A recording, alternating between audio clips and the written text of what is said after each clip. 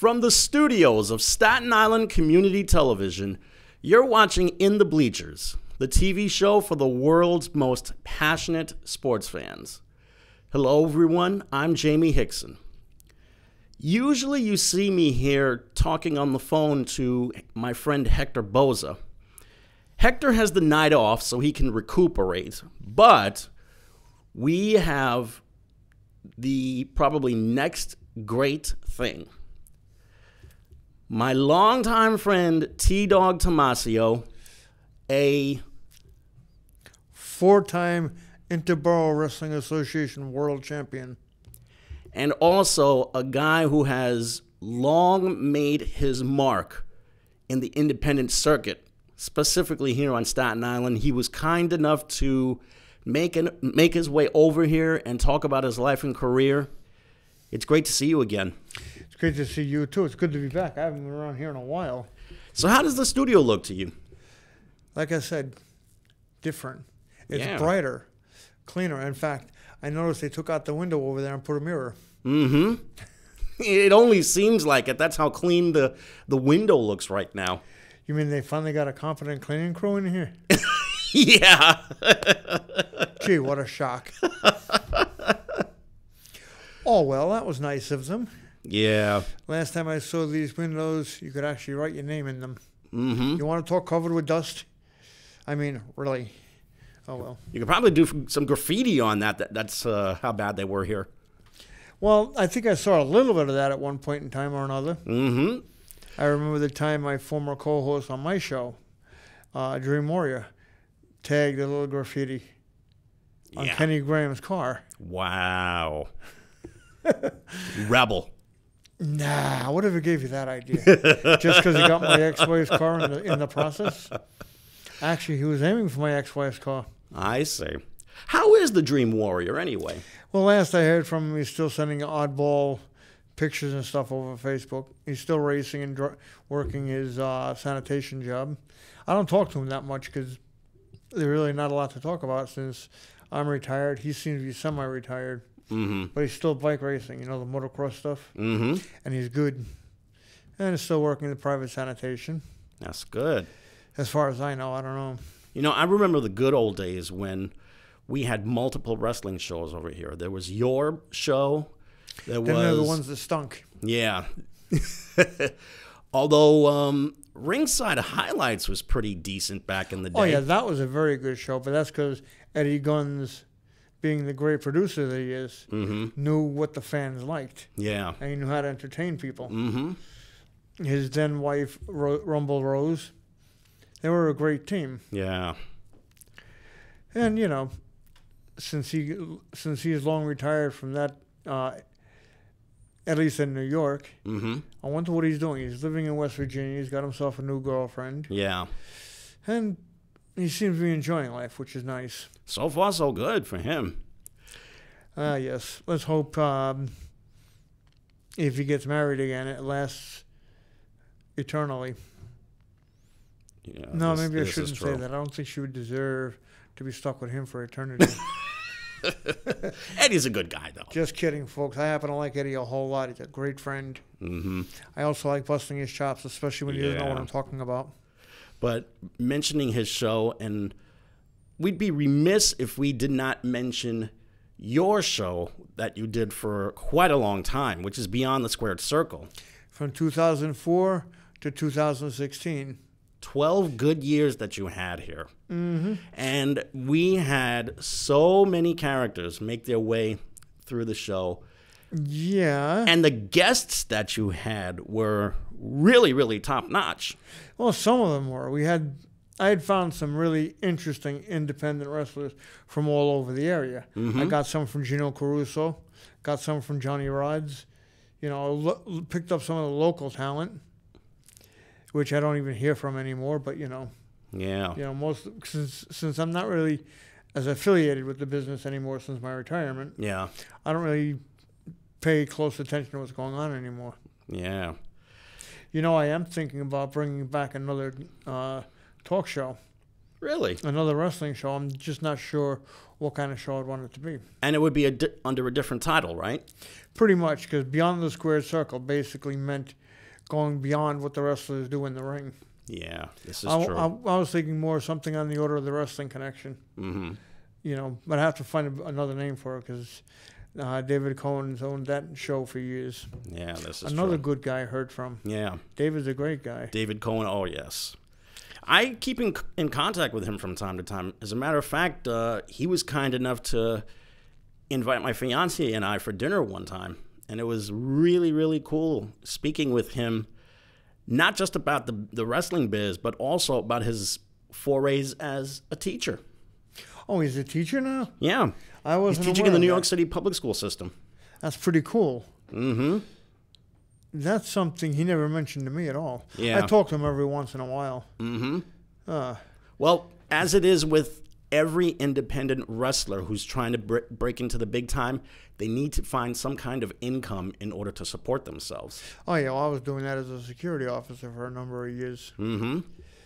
And we all know how well that worked. Yeah. I mean, I used to work the area known as Park Hill right here on Staten Island. I'm curious, though.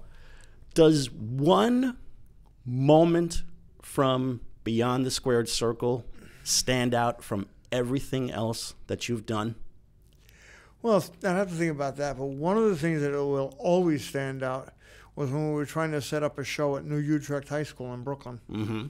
The main event was supposed to be Mad Dog Joe Stone from Greenpoint against Staten Island's wrestling icon, Magic. Yes, sir. And midway through the second segment of the show, Magic is sitting here talking about what he's going to do to Mad Dog, the way Mad Dog was in the first part of the show. Mm-hmm. And, you know, they're banding it back and forth because the X-Clan was here. I remember the X-Clan. Those guys are all nuts. Yeah. That's one of the things I like about them. I like crazy people. Mm-hmm. Thing was, halfway through the show, out of the blue, Mad Dog jumped on Magic. Wow. And then a Pure 6 brawl going in here. Oh, that's crazy. Oh, yeah. Look around, folks. Look how small this studio is. And we actually put a small Pure 6 brawl in here. Yeah. Oh, yes. Also, there's a lot more stuff over on the corner here. It's not there anymore. What happened to all that crap? You know, the one guy that I remember from the X-Clan who was always really, really kind to me was Sean Black. Oh, yeah. Well, Sean Black, I thought was a very nice guy. Mm-hmm. You know, he lived his character the way he was supposed to. But away from that, he was a very kind, accommodating person. You know, someone you could talk to like an everyday man. You know, not like some guys that get out, they finish their business in the ring or whatever, and all of a sudden, as they go getting ready to leave, they don't want to greet their fans. They want to be very standoffish. Mm-hmm. Sean's not like that. Yeah. That's one of the things that impressed me about him and the X-Clan, because the X-Clan is pretty much the same way. Mm-hmm. But then I've also had guys like Danger on the show. Mm-hmm. A man who's a decent wrestler, has no idea how to run a promotion, but, you know, he's a decent wrestler. I've seen him in action a few times. I actually saw him in a match against Mad Dog at the Goldie Maple Academy in Queens. Mm-hmm. He pretty much got his head handed to him. Yeah. He ended up winning the match because he somehow he managed to bash Mad Dog over the head with some type of wooden object or something like that. And this is all over an argument that happened earlier in the day while they were prepping for the show. Mm-hmm. You know, Danger kept coming down on me about how I have no business being in the wrestling business. And Joe took it offensively, because me and Joe have been friends for many years. And, you know, it was a simple case of Joe wanted to rip him a new tush, you know. Yeah. But fortunately, things didn't elevate too far beyond that. The match went over pretty well. Mm-hmm. And I was actually surprised that Mad Dog put Danger over, but, you know. That's an interesting concept that I've always been very, very curious about. And that's the fact of one wrestler putting someone over. When do you know is the right time? When is the right time that you know that you can put an opponent over? Well, it depends on the course of the match. For example, my first match against Coco Power, I knew when to put him over because he was getting winded. You know, I kept bouncing him out of the off the turnbuckles and off some of the ropes. Got him in a couple of nice high drop kicks, and you know, a couple of good shots here and there. And then it got to a point where he was unable to take it. He was breathing like a blast furnace. So I'm going to make a pin attempt, and I saw how he was looking and how he was breathing, so I just made the pin right there. That's how I won this belt for the second time. All right. So, you know, sometimes you can tell if your opponent is getting blown up, meaning basically he's running out of steam, he can't breathe very well, you know, because of the heat or whatever. And you know, either to put him over or go over on him. You know, in the case of my 1999 retirement match at Mad Dog's Block Party, I was expecting something where I was going to have to put, it was me versus Fufu the Butcher. I was expecting something midway through the match where he'd have to put me over. You know, and because it was very hot. It was 85 degrees, and I'm wearing one of these things. Oh, wow. And it was outside in the bright sun. You know, it's like it would have gone over with the right pinning combination if I had caught his actions, because he got thrown out of the ring, or he slid out of the ring, came around the side, came back into the ring, hit me with a low blow cheap shot. Oh, wow. Yeah, so I go down. He starts attacking me. Then these three other jabronis from Jersey All Pro come out and attack me as well. Uh-oh. Yeah, and then Jay Lover joined them. So I'm getting a massive beatdown, and Mad Dog and Bulldozer are there to clear the ring. They put these guys over their knees, you know, a couple of backbreakers, Yeah. a couple of power slams, choke slams, and stuff like that. And then technically the match ended by disqualification, considering the outside interference. Then, as the referee is handing me the world title, Jay Lover comes in from behind and offers me a chair off the back of my skull. Nice guy. Then he tries to help me up. He grabs my mask, pulls me straight up, and hits me in the face with the chair. On the subject of that, did you ever suffer any concussions from chair shots to the head? Actually, no, because I've only taken really that one. I mean, Mad Dog did a goof chair shot once, and he was using, you know, those chairs they're using in kindergarten classes. You know, it's a plastic seat in the metal frame. Yep. He was using one of those. He barely tapped me with it, though, and I didn't realize what he wanted to do. I see. So, you know, Jay Lover could have given me a concussion, but fortunately the mask was padded enough where it only gave me a bad headache for a couple of days. Interesting. And, you know, that's when I retired the first time. Okay. You would think I would have had enough sense to stay retired, but... You know, you're not the only one who's considered a comeback multiple times. And it's not just in the wrestling industry either. So many, not just athletes, but... entertainers and such. Other entertainers have always thought to themselves that they could probably give it that one last shot. Sometimes it worked out, sometimes it didn't. More often than not, though, it didn't. I mean, I've seen some singers come back, and I'm asking, why? I've seen some wrestlers come back, and I look at them, you're kidding, right? I mean, who in his right mind is going to make multiple comebacks, especially in the wrestling industry where you're putting your body on the line all the time? I can tell you one such guy, Terry Funk. Terry Funk doesn't even understand the word retirement. Nope. It's amazing, too. He's got to be in at least his late 70s now, isn't he? Well, when did he win the ECW title the first time? Do you remember? I think it was 1994, 1995 maybe. Okay, he was 54 years old then, I think. So he's got to be in his late 60s now. Yeah. Well, look at his brother Dory. We're talking the man farts dust. I mean, he used to wrestle with Abraham Lincoln. Well, let me tell you, they may be old, but man, they had outstanding careers. Oh yeah, they're the old school wrestlers. Mm-hmm. That's why their careers are much better than what you see today. They really put their all into it. If they got hurt, they kept going. Today, you see a wrestler get hurt, he's out for 6 months. Yeah.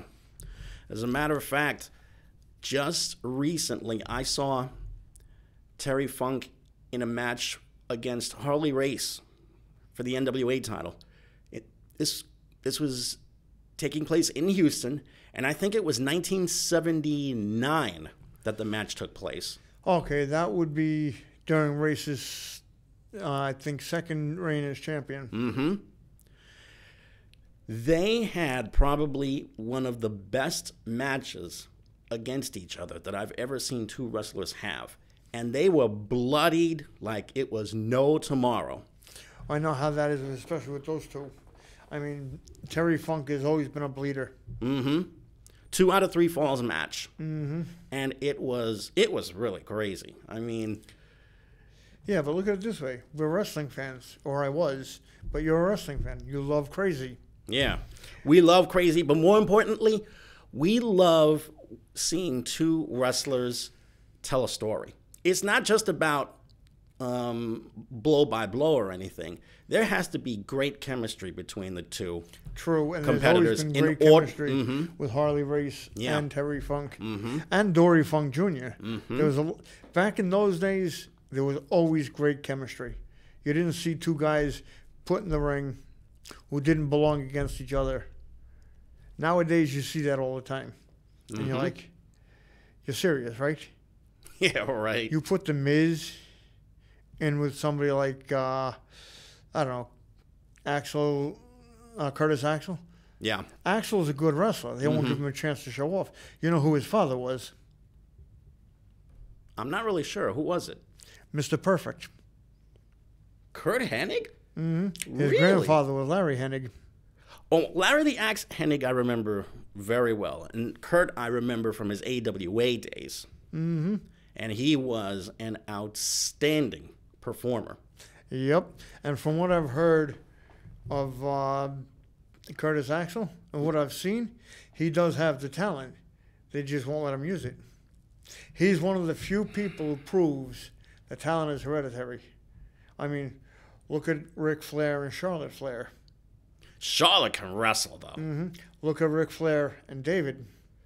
David couldn't wrestle his way out of a paper bag with a machine gun. Yeah. Not everyone is cut out for the business, though. And, you know, you see the few who are, and they stick with it, sometimes for longer than they should. I mean, Abdullah the Butcher stuck with it till his early 70s. Mm-hmm. The man's got to be close to 80 years old now. Yeah. I think he is 80 years old by now. And you mentioned Harley Race before. Yeah. One thing we should have thought to do for this show, we should have put a memorial notice up at the end of the show for him. Because he just passed away, a couple of weeks ago. Mm-hmm.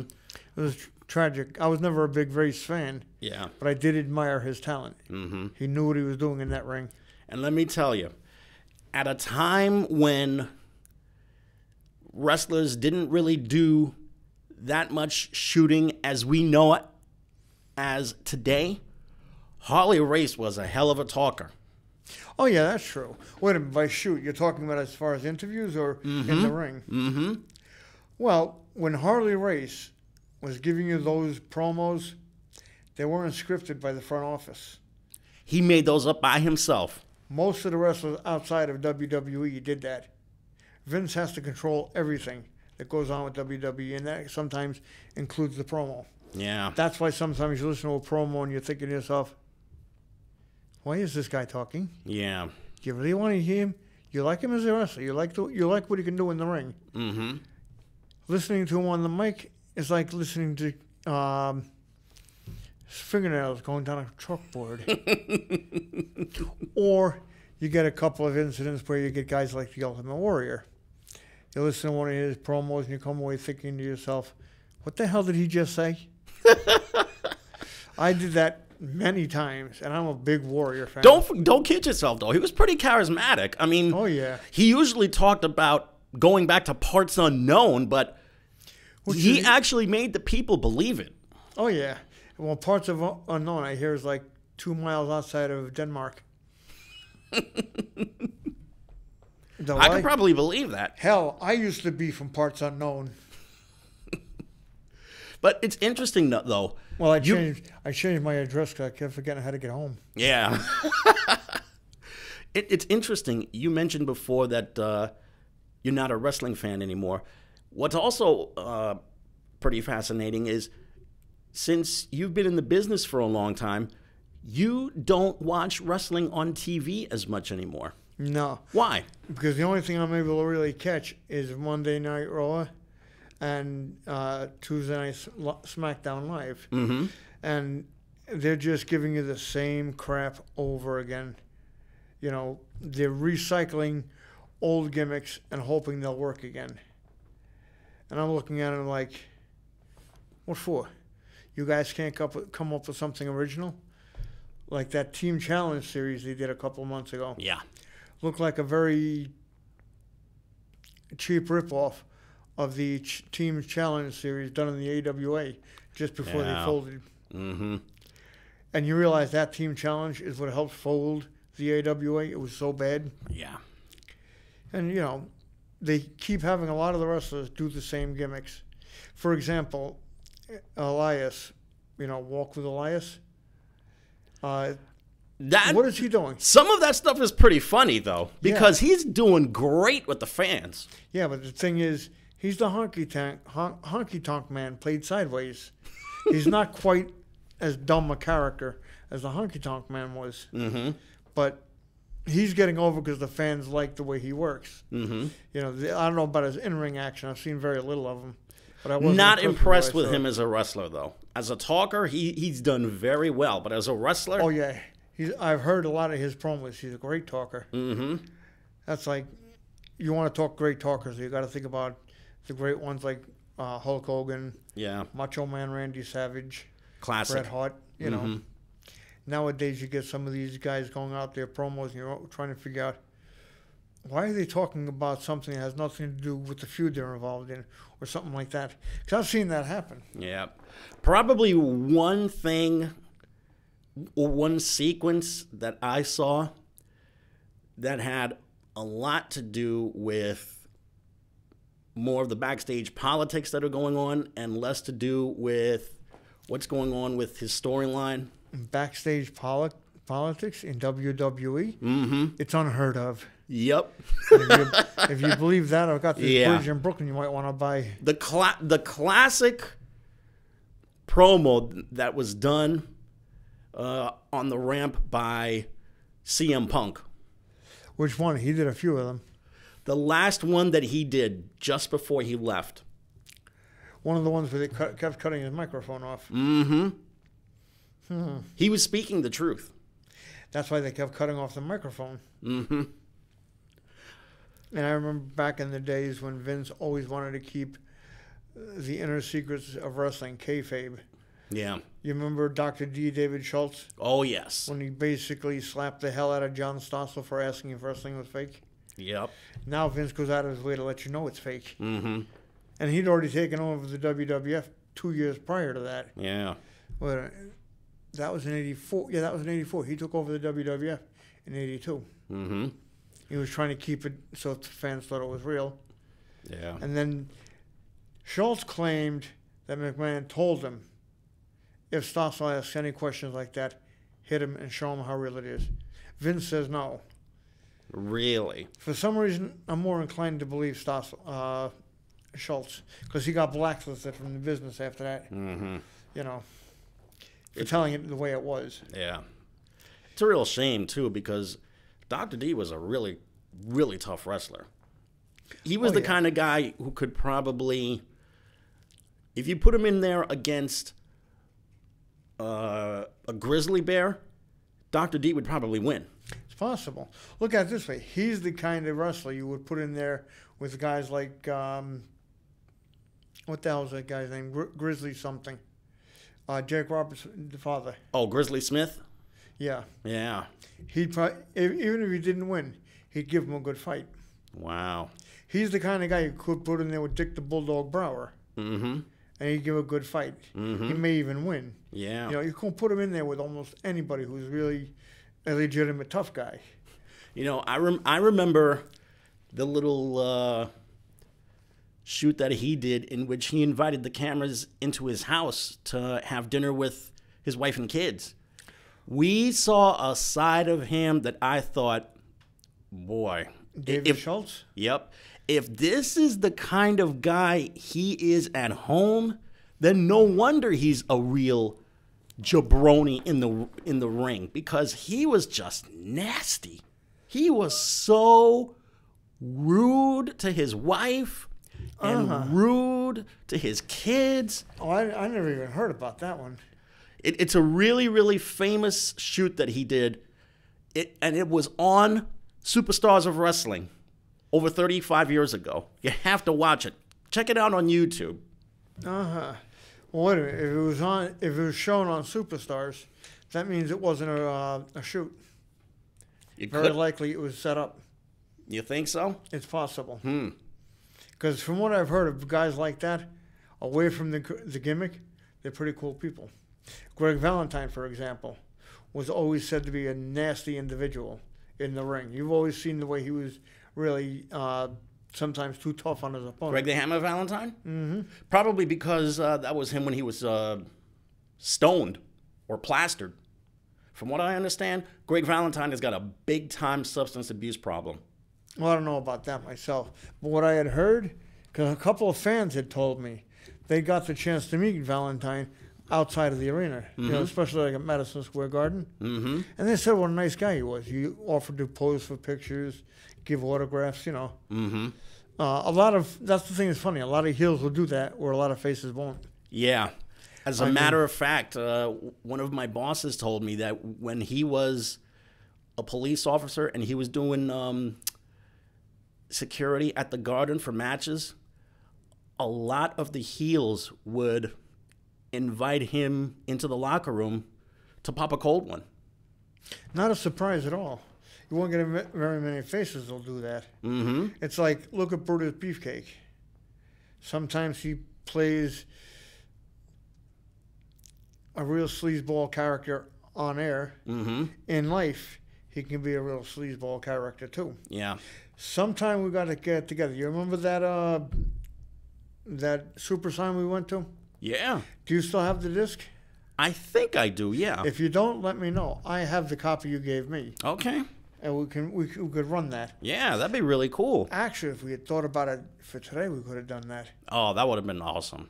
Oh, yeah. Well, keep it in mind. If you want to do the show like this again sometime, yeah, or if you want to do it on a regularly scheduled night, then we'll do it. Because, you know, I interviewed Beefcake, Jimmy Snuka. Great guy, Jimmy Snuka. Yeah. He was cool. Yeah, he was really cool.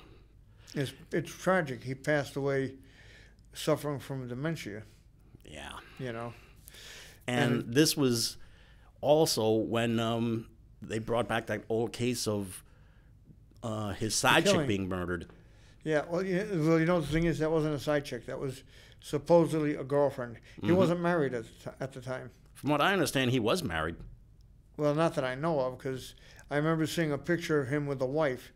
Isn't the wife he was with when we met him. But they couldn't prove that when it happened. Yeah. Where are they going to find proof 30-odd years later? Yeah. I know. They contacted her with an Ouija board, and she told him, yes, he did kill me. Wow.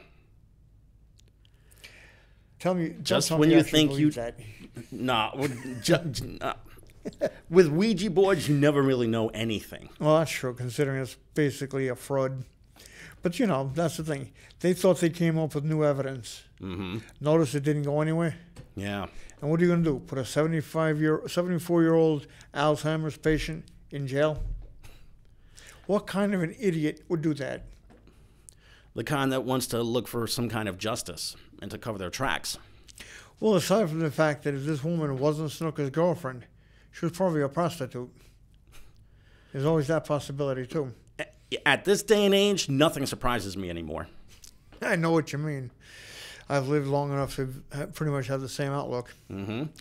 You know, we've gone through half an hour, and not once have we talked about your time in the business. Well, we talked a little bit about it, but most of the stuff we can talk about is stuff we have talked about a few times. Mm-hmm. My infamous match against your former co-host, Hector Oh, Boza. brother, spare me.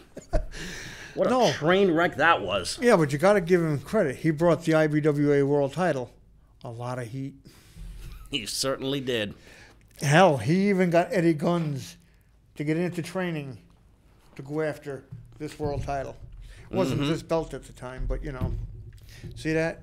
Oh, see that? Isn't that a cute belt? Yep, one of the best like to wear it championship belts that anyone could ever wear. At least in my opinion. I know, 'cause I've worn it 4 times. Mm-hmm. Am I saying I ripped off a little bit of Ric Flair and Hulk Hogan. My favorite saying is, to be the man, you got to beat the man. Yep. And it's no more true than in the squared circle. And also my old Hulk Hogan routine. Yes, sir. Flexing them muscles. I think I told you this story too. My first time in the arena, Puerto Rico, was a championship match for the IBWA world title. And basically I was going in there blind. Mm-hmm. I'm wrestling a guy that I used to work with, and nobody bothered to tell me he was the local hero. He was the hometown hero. Yeah. So I'm working him over in an attempt to reclaim this title. And for some reason, I'm being booed out of the building. Yeah. I mean, they hated me. Mm-hmm. Then that's when I found out why. You know, after the match was over, they handed me the belt. I'm doing the old posing routine. Some guy in the arena yells out, "Look at that, he thinks he's Hulk Hogan." So I stood there and went.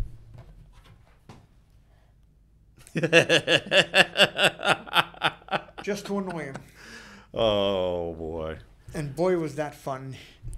Mainly because they couldn't do anything to me because of the fact of the mask.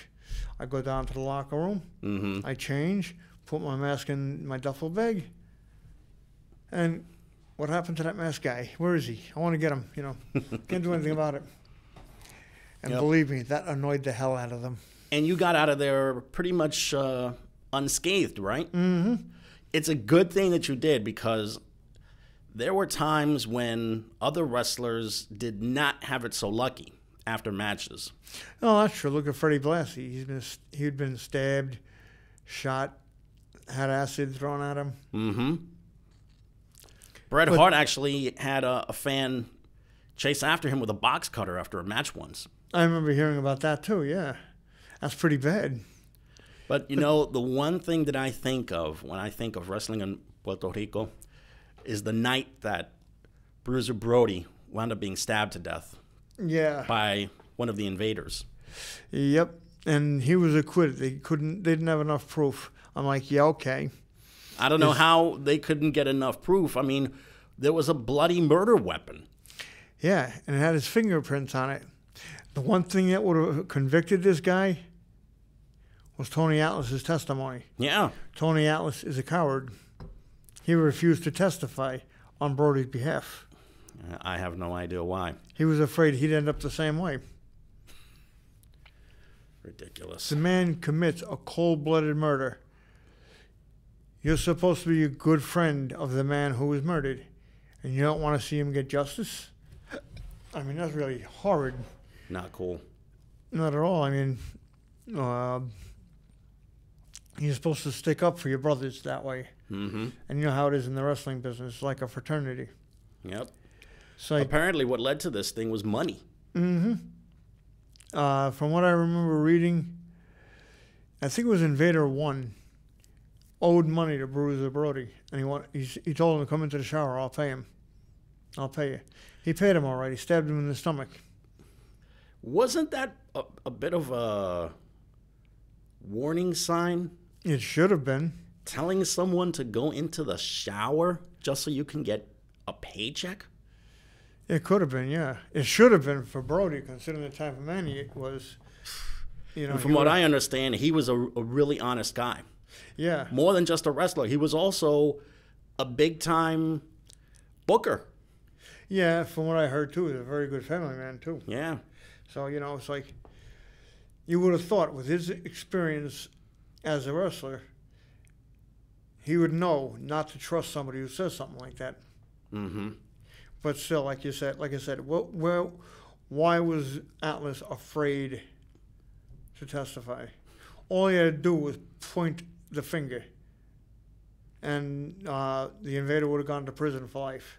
Yeah. Because that was premeditated. Mm-hmm. But then again, that's also Puerto Rico. Sometimes they have little,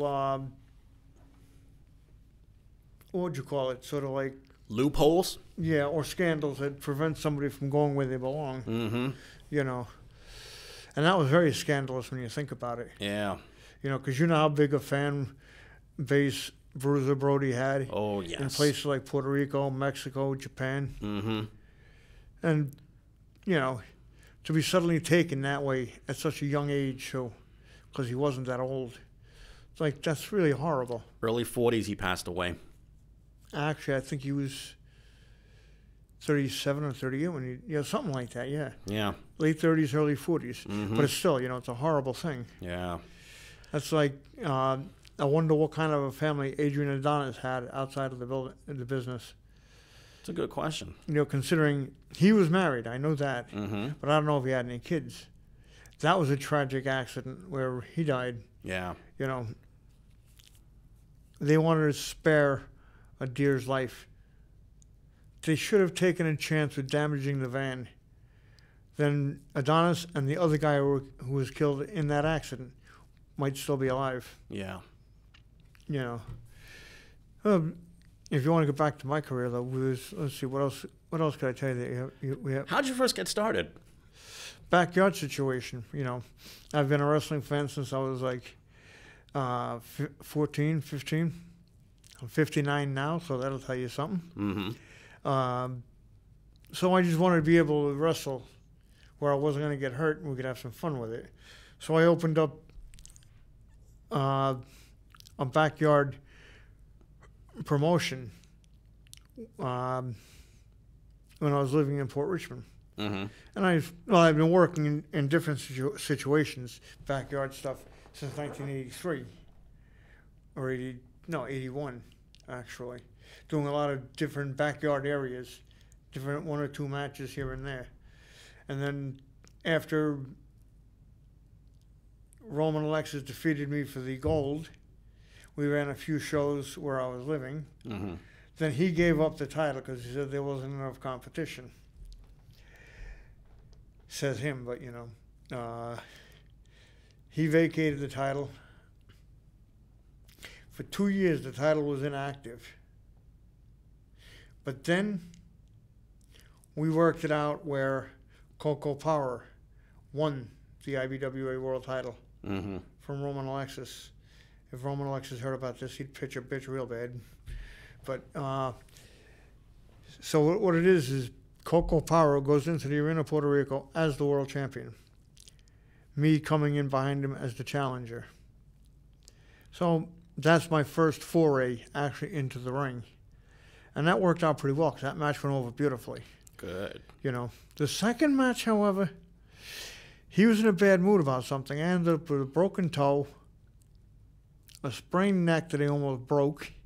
He hit a suplex and he did it wrong. Mm-hmm. Didn't bother to tell me he was going to do it. So I was out for 6 months while the injuries healed. And then I just kept on going. Had a couple of matches against my former tag team partner, Spike Stevens. He won the world title for me.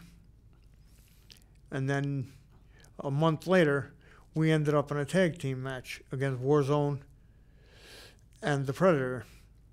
2 very large black individuals. Mm-hmm. Somebody in the locker room called Warzone a porch monkey. This man was 6'5", weighed 500 pounds. You don't say that to a man that big. He spent that whole match trying to kill both of us. Oh, boy. Spike took a power bomb from the Predator. Predator did it wrong. Dropped him on his shoulder and dislocated it. Oh. So he tagged me in. I drop kicked the Predator. The man stood there and looked at me. I'm like, okay. I'm laying on the mat looking at him like, why didn't he move? Oh boy. So the match keeps going. Rich gets back in. Spike gets back in after pushing his shoulder back into place. He stays there for a couple of minutes. He tags me back in. At the same time, Predator tagged in Warzone. I hit Warzone with a flying cross body block. He stood there in the middle of the ring, caught me with like this in full flight. Turned it into a fall-away slam. Oh, wow. Yeah. I hit the mat. He hit me. Mullings hit the ceiling. I'm like, okay, what the hell am I doing here? Boy. I mean, I've just realized suicide is not painless. So I was out for a few months with that injury because I practically coughed up both lungs. Oh, wow. So I worked a couple of events for the World Wrestling Union. You remember my buddy Wild thing, right? Yes, I do. When he came to the WWU, he ended up getting the veteran status. I was the one deserving of because I'd been there longer. They basically put him up on a pedestal right away. Kind of annoyed me, but I'm not going to really get super angry about it. It's just like I didn't like it. But, he did a lot of good matches with them. I did a couple of good matches with him. Then I started doing a lot of officiating, a lot of stuff like special gift referee stuff. Mm-hmm. Trying to keep order. One time I'm working a show with this kid, Johnny Blaze, against a guy called the Convict. Mm-hmm. The Convict is beating the hell out of this kid, so I'm trying to back him off. He grabs me, goes for a running power slam. I told him, don't even do it, because if you do, this match is over. He did it anyway. He didn't believe me. He hits the power slam. Johnny Blaze is over in the other corner, or Johnny Blade was over in the other corner. Mm-hmm. He was sagging in the corner, holding on to his midsection, because, Convict really beat the hell out of him. Mm-hmm. I crawled away from where the Convict was squatting. I raised Johnny's hand in victory. Laying hands on the referee is disqualified. Wow. He dealt with it, But I'd done that. I think I told you about the 1999 block party. Yes. I refereed a match between Homicide and Monster Mac against the Commando and the Zombie. And I told Homicide before the match started, you touch the referee once, this match is over. So they spent the whole match trying to beat the tar out of the Commando. Wow. They were under the impression Commando was responsible for what happened to Mike Stone. Mike Stone died about a little less than a year earlier, and this is like a first memorial show to Mike's memory. So they were trying to destroy the Commando because they felt at one time Mike had a drug problem. He cleaned himself up, and they thought Commando pulled him right back in. Mm. I spoke to Mad Dog about it because he's Mike's brother, and Joe said no. What happened was he had asthma as well as other assorted breathing problems. He was playing manhunt with his friends. He couldn't breathe, so he sat down. He's rocking back and forth on the sidewalk, and he walked too far back, and he slammed his head into the pavement. Oh. And he died of a cerebral hemorrhage about half hour, 45 minutes later. Wow. It was too bad, too, because he was a good kid, great wrestler. Injury prone, but a great wrestler. And the match I had, it was me and El Savaje Jr. against Warzone and Warpath. This is 2 years after I promised myself never to get in the ring with Warzone again. You can see how long lifelong promises last. Yeah, not that long. Bingo. So, midway through the match, I'm reaching for a tag. El Savaje Jr. is halfway up the block walking away with a friend of his. And I'm like, okay. I chase him halfway up the block, bring him back to the ring, tag him in. He dances around for about 5 minutes with Warpath. Then he tags me in. I didn't see it happen, but at the same time, Warpath tagged in Warzone. So I go in there blind, not even realizing Warzone's in the ring. I go to charge him. He caught me again. And basically from there, he handed me to Warpath. Warpath is standing on the top turnbuckle. Uh-oh. There's only one place to go from there. Straight down. Yeah. 5 feet. They hit me with a power bomb off the top turnbuckle. As if that wasn't bad enough, folks. I hit the canvas. Warzone stands up and bounces off the ropes, and he falls on me. Right in the middle of the ring. Wow. Gee, that didn't hurt much. No, but I'm laying there trying to breathe. What happens? Mike Stone comes into the ring. He starts whipping me with a belt. Now, look, think about it this way. I can't even breathe, much less move. He's whipping me with a strap. I'm laying there looking at him. Mike, if I could breathe, you'd be dead by now. What I wanted to do after that show was over, I wanted to talk to Joe and Mike about issuing a challenge for whatever upcoming show. And unfortunately, it never materialized because Mike died too soon. I think it would have been a great match. I probably would have lost it, most of them, but it would have been an interesting feud because Mike was that good, you know. And I've always said that to anybody who would listen, anybody who knew Mike. I didn't care for him personally because he had such an ego, but I always had major respect for his ability in the ring. You know, he gave you a good show, great match. You know, always got hurt doing it, bloody limb injuries, arms, legs, whatever. An occasional head injury, but he always gave you an excellent performance. How big of a person? Well, Mike was about my height. He was about 140, 150 pounds. Oh, wow. So At he's that practically time, a cruiserweight. He was a cruiserweight. And about that time, I was about 215 pounds. I see. And, you know, it would have been an interesting match. I know I wouldn't have gone over, but I wouldn't mind putting a guy like Mike over because he was that, in my opinion, that good of a talent. I would have been probably disappointed a little bit, but at least, you know, I have a chance to be in there doing what I'm enjoying, and I'm facing a worthwhile opponent. Would you say that he was probably the one opponent that you respected the most in the ring? Well, one of them, yeah. Because I also held a lot of respect for the late, great Inferno. Great trainer, great wrestler, and he knew how to do things where you knew you weren't going to get hurt no matter where it was. You know, because we're arguing over who's supposed to be refereeing a match at one of Mad Dog's block parties. So we're both trying to referee the match at the same time. I make one call, he makes the opposite call, and we're bending it back and forth. Next thing I know, he charges up on me, grabs me, turns me upside down, and hits a body slam on the concrete. And he did it in such a way, I didn't even feel it. But I saw it like, he's trying to kill me, you know. Because after the show was over, we got together, had a beer, and, you know. I always had a lot of respect for that. I always had a lot of respect for Mad Dog for the same reason.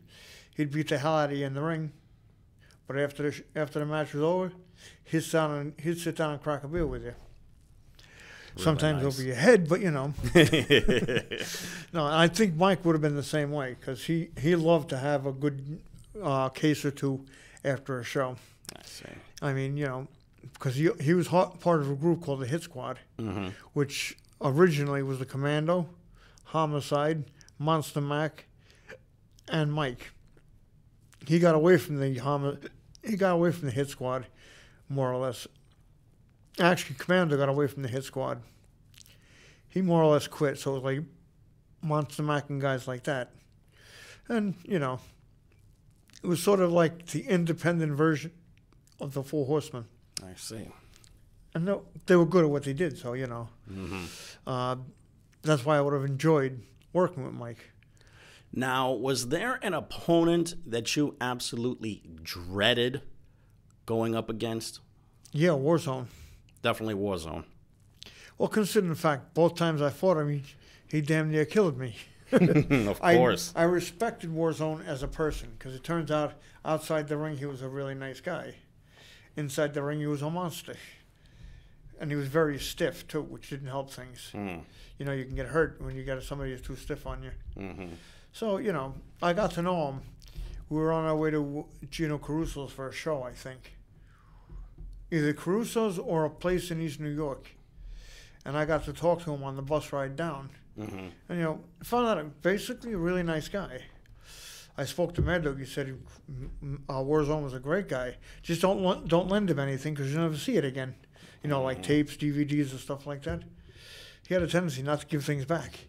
So I'm like, okay, it's a good thing I never loaned him anything. No, but I did like Warzone as a person. I didn't like him as an opponent because he was too stiff and definitely too tough. Look at it this way. You know Duke Schneider, right? The Pitbull? Yes, I do. Anybody who can make Pitbull Duke Schneider nervous is a man to be respected. Nice. Because I had Pitbull on my show, the last 2 episodes I did. And we talked about a match he had for a Brass Knuckles title at CSI in Willowbrook. And he told me he was a nervous wreck going out there because he'd never met Warzone before. He saw this man and he's like, oh my God, look at the size of him. He was afraid he was going to get hurt. You remember my ex-girlfriend, Eileen? I think so, yeah. She was with me for this show. I was there with some friends. And she goes up to ringside because she saw Homicide coming out. Then they introduced Warzone. We were both thinking, is that the same Warzone we know? Turns out it was. So she runs down to ringside. She's over to like in her best little girl fashion. Hello, sweetie. You know, threw him completely off his game because he didn't expect to see her. So he's like in something of a daze because he got along with her quite well.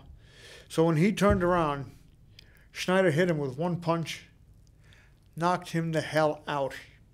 Wow. I mean, basically, one right cross, and that was it. It was over. And I'm like, damn. And when I spoke to Duke about this, he told me before that match got underway, he was as nervous as he could be. He was afraid he was going to get hurt because Warzone was so much bigger than he is. Well, at 6'4" and 500 pounds, yeah. Well, hell, Duke's what, 6'2", 6'3", something like that. And he's like, at the most, I think it was about 300 pounds. So I could understand him being nervous. But the way he took him out, that one punch was definitely noteworthy. Because he didn't expect it to work. So, you know, that was pretty cute. That was actually the last time I saw Warzone before his passing.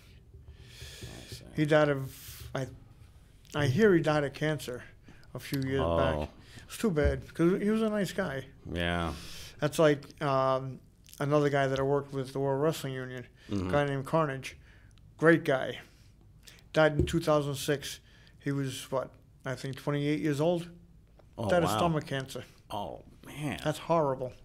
And he was such a nice guy, too. Good wrestler, good showman. He liked to have fun in the ring, you know. Fortunately, I still have videotape of Carnage in action, you know, from a couple of the WWU episodes that were done at Pedro's. Yeah. Yeah, you know. No. Yeah. It's really frightening that wrestlers have been passing away, not just in the big time, but also in the independent circuit. Oh, yeah, it happens everywhere. The independent circuit, though, when you look at it, most of the time it's because of illness or some kind of an injury. In the big times, you get people dying from drug overdoses. A couple of wrestlers died in car accidents. Yeah. JYD killed in a collision on the New Jersey Turnpike. Yeah. He fell asleep at the wheel. He was so tired from doing a series of shows. Wow. So that was really tragic.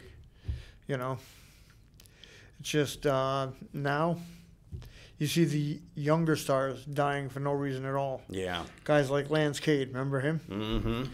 Died of a heart attack. He was 29 years old. Amazing. Sickening is more like it, but Yeah. I try to steer away from the death aspect of it, though. Yeah. I like to try and remember the people the way I knew them. Mm-hmm. I try to remember Mike as a sarcastic smartass that he was, and the Yeah. fact that he was also a great wrestler. Mm-hmm. And I like to remember Inferno for the great wrestler he was and the great trainer he was, Mm-hmm. and the good husband, because he was Mad Dog and Mike's stepdad. Mm-hmm. He'd been together with their mom for many, many years. Yeah. So now Joe's basically an orphan. His mom died a few years ago too, Wow. about a year or two after Inferno, I see. which is terrible. I liked her. She was cool. Good. Well, we have about 4 minutes left. We'd be remiss if we did not mention some of the stuff that's going on in the business today. Of course, we all know about what's going on in WWE. Yeah, except me, I don't watch it much anymore. So what's going on? Apparently, the same old that we've been watching before. The only good thing that I like about what happened with the company was the fact that they finally gave Kofi Kingston a shot at the WWE title, and he got it. And from what I've been hearing, he's been doing very good. Mm-hmm. And it's not the WWE title. It's the WWE World title. That belt actually says World Heavyweight Champion on it. Mm-hmm. What I don't like, I heard they gave the Universal title back to Brock Lesnar. And I have no idea why, especially considering that he's basically a part-time wrestler now. Mm-hmm. I don't even know why they have a Universal title. We're the only life in this universe. Mm-hmm. But there is a lot of hope for wrestling fans outside of the WWE and even TNA for that matter, because for one, this new promotion, All Elite Wrestling, has been doing shows for a few months now, and they've been having a lot of WWE wrestlers competing for them. The former Dean Ambrose, now known as Jon Moxley, which is his old Combat Zone character. Cody Rhodes is there now. And actually, Cody Rhodes is a former NWA World Champion. That's right. That's another thing. The best part about the wrestling business is the fact that the NWA has not necessarily made a comeback, because they, to be honest with you, they never really went anywhere. True. But the NWA title has officially been made relevant again. Which is good, because that was a very prestigious title. Mm-hmm. Going all the way back to 1948. Yep. And there are some really, really good young wrestlers that have been competing under the NWA banner. And also, adding to this is the fact that they've got, I guess, a partnership going with the Ring of Honor. Yeah, I think I heard that. Me and Spike Stevens occasionally get together and watch Ring of Honor. Mm-hmm. Let's see how far the NWA, the modern-day NWA, goes this time with the crop of talent that they do right now, because only God knows that the old NWA fans want to see some of the old stuff make its return. Yeah, I'd like to see that myself. Because, I mean, I never got a chance to watch the NWA itself until it became WCW. Mm-hmm. And that's pretty much what destroyed the old NWA. Yeah. When Jim Crockett sold out the biggest NWA promotion. And the territories died. Well, Vince is responsible for that. Yeah. I would love to see the NWA come back as one of the major forces. That would be wonderful. Not to mention surprising. Mm-hmm. Champ, thank you You're so welcome. much. I'm glad you called me and asked me to come down. I haven't been here in so long. And we're very happy that you were able to make a comeback here. If I knew anything more about other sports, I'd join you as a co-host on your regular show. Quite all right. Let's say thanks to Mike Stanton, who's on the other side of the glass. For everyone here, I'm Jaime, along with T-Dog. Good night, everyone. See you next time again.